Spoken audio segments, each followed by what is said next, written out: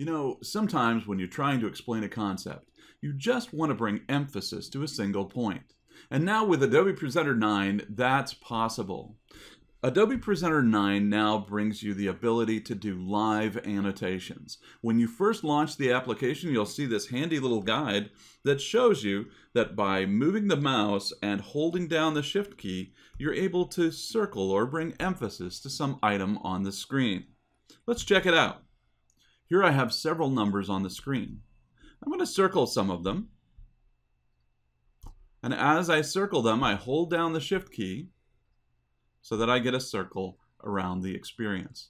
Hey, why not check it out for yourself? Download your own free trial copy from adobe.com.